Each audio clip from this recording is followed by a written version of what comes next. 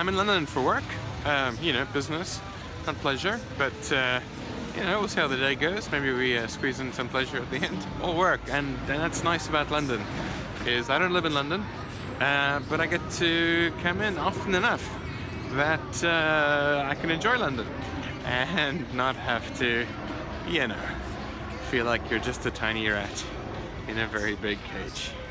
I mean, I still like you, London. This place behind me, best place ever. They make mojitos, they make all kinds of cool stuff. And hey, she's waving.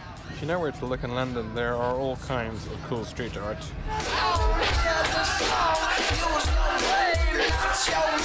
Work is done.